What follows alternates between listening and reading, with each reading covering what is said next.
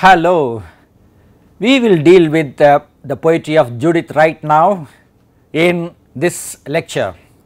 She is an Australian poet, so we will have a historical and literary context to begin with, then look into the life of Judith Wright and then discuss two poems, Woman to Man, Eve to her daughters, and finally give our opinion on these two poems and the poet.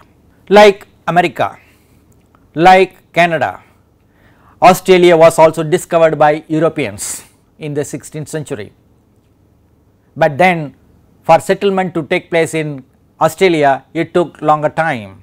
That is why the British settlement took place in Australia in 1788. That led to the native unsettlement. That means the indigenous people had to be unsettled, they had to go deeper and deeper into the forests, they had to lose their lands. As members of the Commonwealth, Canada and Australia participated in the First World War and the Second World War, and this Australian experience, like Canadian experience, is largely colonial and post-colonial, which has given rise to a literature called post-colonial literature in Australia and many other parts of the world which were ruled by British people. As in the case of Canada, we have traditional poetry to start with in Australian poetry, Romantic, Victorian poetry in the beginning, and then the waves of revolution came from Britain and America into Australia, as it happened in the case of Canada. Poets in Australia as elsewhere began to think about environmental questions and also the status of women. That is why this environmental poetry and feminist poetry plus post-colonial poetry, because of oppression, all these things go together. The primary questions we have in post-colonial poetry or literature are relating to exploitation of the native people and alienation of both the native people and the settled people. We have well known Australian poets like Kenneth Slessor, Douglas Stewart, R.D. Fitzgerald, A.D. Hope, James Macaulay, Judith Wright, Kath Walker, who has another name, Woodguru, that is the tribal name, indigenous name. We have a very interesting case of a woman poet, Gwen Harwood, who had to publish her poems using men's name in 1961. She used two names we have here, Walter Lehman and Francis Geyer. When she sent her poems to editors in Australia in the name of male, these poems were accepted, but when she sent her poems in her own name as a woman, they were rejected. That is why we have this example here. But remember, in Germany in 1848, Louis Otto was able to publish her article in her own name. That is why this feminist question, whether it is 19th century or 20th century or even today 21st century, is very important for us. Feminist concern is very important for humanity. Judith Wright, as we said, is an Australian poet born in 1915 and she died in 2000. Her life is a remarkable life of dedication, commitment to the land, Australia. She is a notable Australian poet and an environmental activist. She was committed to the land and the native people throughout her life. Even just before her death, she participated in a demonstration against atrocities on the native people. In her blood, against the grain was ingrained. In her blood, she was not for this white man's burden. She disbelieved this white man's burden, that is going to another land and preaching Christianity, converting them into Christians and then modernizing the land. She did not believe this. She became a voice for the oppressed, voiceless people and also the voiceless land. She was opposed to war, technology and the destruction of nature. She defended the land, the people, and also human values. Interestingly, she was influenced by poets like two contrasting minds like Blake and Eliot. Blake is a romantic poet, Eliot is a modernist poet. These two elements, opposite elements, come together in the feminist thought of Judith Wright. She published a number of volumes. Here we have mentioned some: The Moving Image, Woman to Man, The Gateway, The Two Fires, The Other Half, Alive, Phantom Dwelling. Some of the well known poems are Remittance Man, Woman to Man, Request to a Year, Eve to Her Daughters. We have chosen two poems. The first is Woman to Man. Again, for copyright reasons, we are not able to show the whole poem to you. Please go to the text or Poetry Foundation website.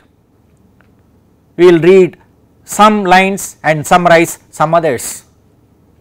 Here we have the first stanza. The eyeless labourer in the night, the selfless, shapeless seed I hold, builds for its resurrection day. Silent and swift and deep from sight, foresees unimagined light. That is the first stanza.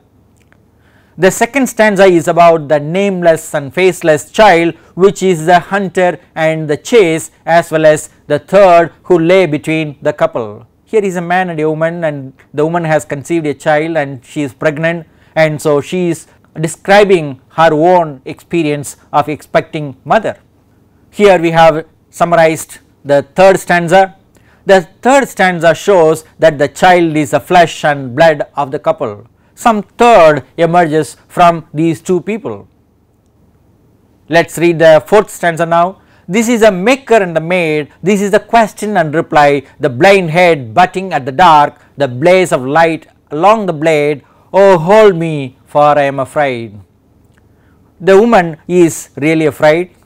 Every pregnant woman will have some kind of fear about the future, how she will live, how she will give birth to the child, how will she be able to take care of the child. Some fear will always be there. That is why a woman always has a second birth after the child birth. Let us pay attention to the thematic contrast in this poem. We have a number of contrasts in this poem. It is an amazing poem with full of contrasts between woman and man, labourer and master, birth, life and love on the one hand, and death on the other, light and dark, day and night, the hunter and the hunted, the maker and the maid, the question and the answer, pain and pleasure. This poem deals with the woman's perspective of childbearing. The fear and pain of giving birth to a child that is made up of the features of both parents is presented in this poem. A number of poetic devices are there in this poem. To begin with, we have repetition, the eyeless, the selfless, the shapeless. The word itself is not repeated, but the sound, the structure, less, that is interesting, that draws our attention. Alliteration and assonance we have in the second line, the selfless, the shapeless, seed I hold. We have allusion to resurrection day, the day of the child's birth referred to in the poem. It also has a reference to Christ's resurrection from his graveyard. Then we have alliteration, assonance and consonants in line number 4, silent and swift and deep from sight. Then we have anaphora, which is remarkable in this poem. This is, that is how the line begins, and it is repeated in line 6, 9, 14, 16 and 17. That means it gives a structural foundation for the whole poem. This is it, this is experience, this is life, this is love, this is death, this is the poem. We have a metaphor in line number 14. This is the blood's wild tree that grows. Blood's wild tree, blood in the human body, and that becomes wild tree that grows. Imagine a child growing in the womb of a mother. Then we have another metaphor in the intricate unfolded rose in line number 15. The whole paradox of this poem is summed up here. This is the maker and the made. This is a question and reply. What is that question? What is that reply? The poem is a question, the poem is also a reply. Why does a woman alone have this child conception? Why does she alone experience the difficulty of giving birth to the child? Then we have alliteration, consonants and assonance in line number 19. The blaze of light along the blade. We have indicated all of them in different ways of highlighting. B underlined, L highlighted, A put in bold. Blaze of light along the blade. We have some rhyming system in this poem. Lines 1, 4 and 5, in every stanza rhyme, they have some rhyme scheme. We have shown this in the example given here. Made, line number 1, blade, line number 4 and afraid, line number 5. We have the rhythm of I am and also with some variations. The meter of this poem is tetrameter. There are 8 syllables and so they make up 4 feet. We have enjambment in only one case, that is line number 4. Then we have caesura and end stop lines, for which we have this example here. This is the maker and the made. This is a question and reply. The blind head butting at the dark. The blaze of light along the blade. Oh, hold me, for I am afraid. Let us see the overall impression we have for this poem. The speaker of the poem is a pregnant woman who addresses her husband about the fears and pains she has about her conceiving and delivering the baby. The child is nameless and faceless, but it has the physical features of both parents. The union of the woman and the man grows with nerves and veins like the tree and the rose. It is a symbol of the challenges of the pregnant woman. Resurrection and the third who lay evoke the religious image of Christ's resurrection. The speaker wants a man to hold her as she is afraid of the pains of the delivery, which the man can never experience, giving a feminist view of motherhood in this poem. We move on to the next poem, Eve to her daughters. This is much more open feminist. We will see this. It will be good if you can read the whole poem and then see how it is feministic on your own. It is more like a dramatic monologue. That is why the poem begins with something like a rebuttal, something somebody has already said. So, it is a kind of reply. So, the speaker starts. Unfortunately, we are not able to give the whole poem. We have summarized in between, as we have noted in blue color.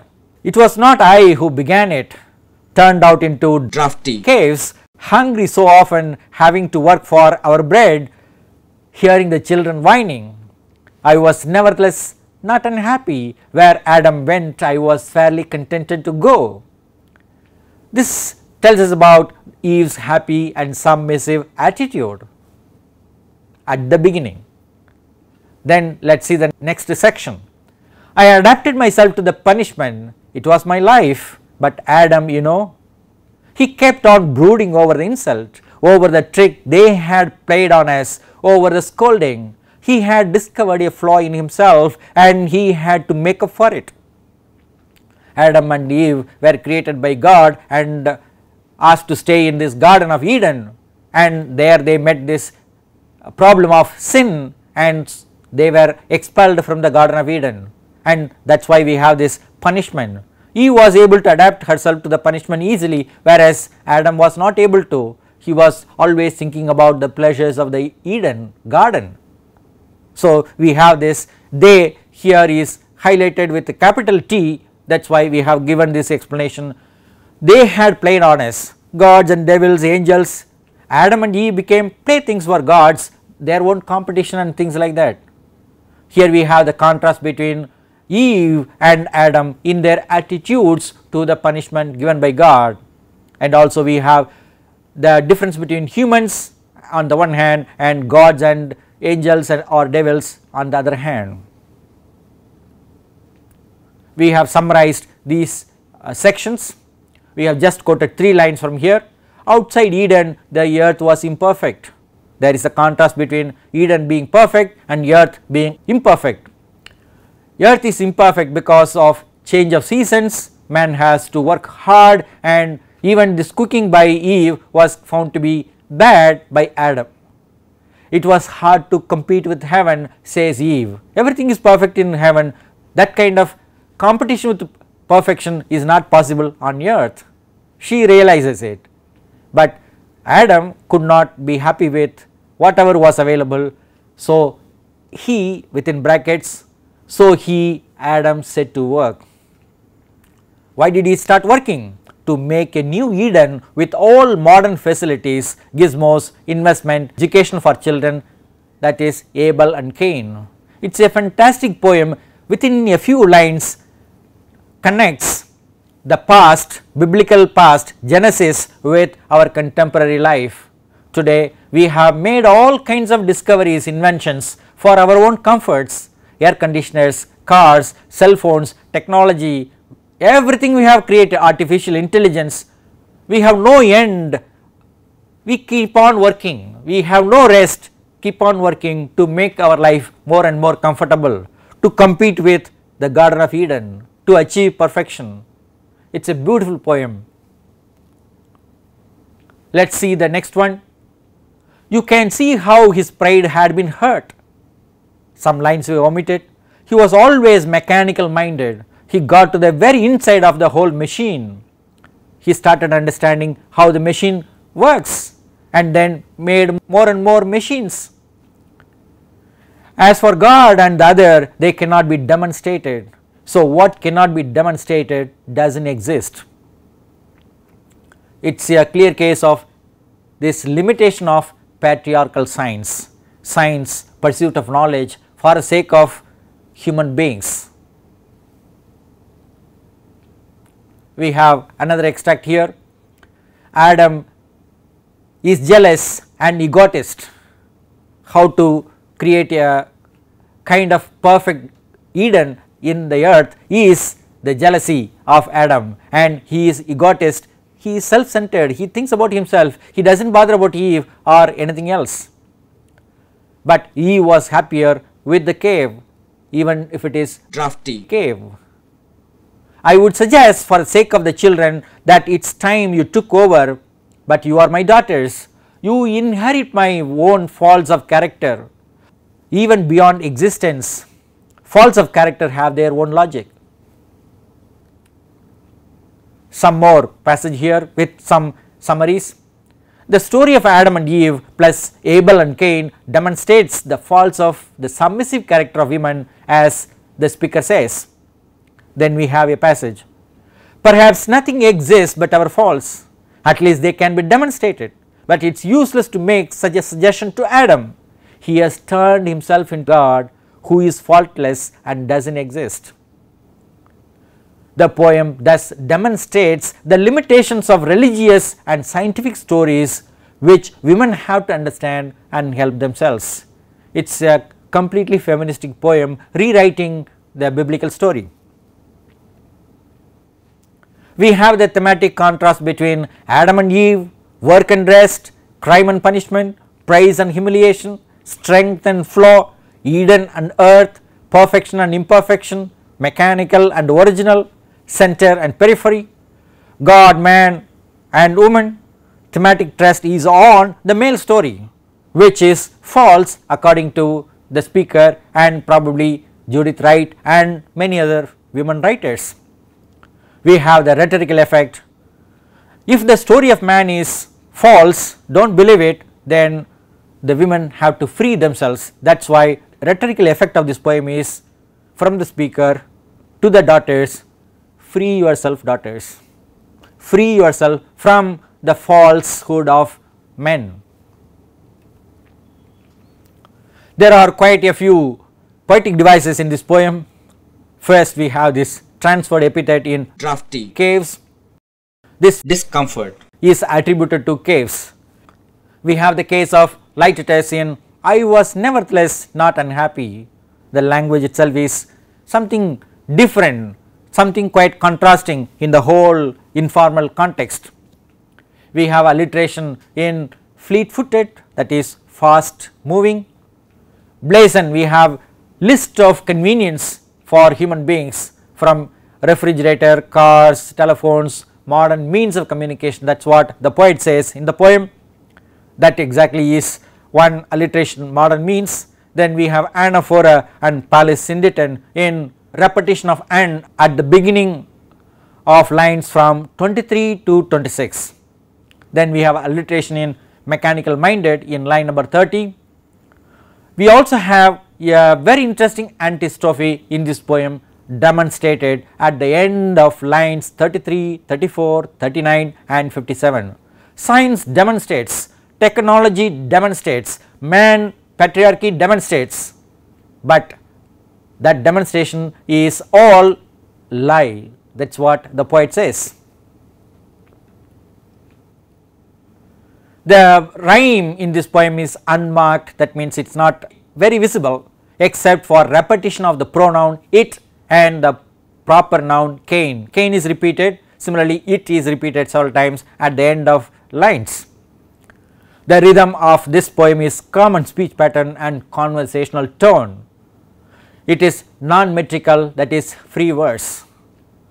The poetic form is free verse, and specifically the form of the poem is dramatic monologue. The speaker speaks to her daughters, there is a context, there is a listener, there is a purpose. The mode of the poem is logical argument, and it is also a kind of persuasion of Eve's daughters not to believe in men and pursue their own experiences, dreams and desires. We have the overall impression here. Wright's poem is an address to women from the perspective of Eve to her daughters. It takes the shape of a dramatic monologue with the implied listener. The whole poem is an argument and also a narrative of rewriting the biblical story of Adam and Eve. We have to remember that rewriting, revisioning is an agenda of feminist poets. The story is continued right up to the present age of mechanization and man's effort to play God. Hence, the poet demystifies or deconstructs the creation myth and reveals that God does not exist, and so man who attempts to become God does not exist. It is a wonderful argument. The world belongs to women, that is Eve's daughters. The open form of the poem opens up the world to women casually, informally, but logically and powerfully. We have the map of Australia here for one specific reason. Great Barrier Reef is a natural resource in Australia. Judith Wright spent her lifetime to protect this Great Barrier Reef in her country. This is an environmental concern which held the heart of Judith Wright throughout her life. This is only one example. She was interested in protecting the whole Australian land. Let us see a summary now. We presented a historical and literary context for understanding the Australian poet Judith Wright. It is an Australian context, so we have to understand the colonial and post-colonial literary, political, cultural traditions of the poet. She was interested in the land, in the people, in the language of the people and nature particularly. So, she devoted herself to write about the land and the people. We have two poems for discussion in this lecture. One is Woman to Man and the next is Eve to her daughters. Woman to Man talks about the relationship between the two, and Eve to her daughters again talks about particularly the politics, the power behind the relationship between the two. The second poem is much more openly feministic. It draws our attention to the misconceptions we have about the biblical stories, and so the poet wants us to free the women from such misconceived notions. The analysis of the poems reveals that Judith Wright is an excellent poet both thematically and technically. We have some references for you. Thank you.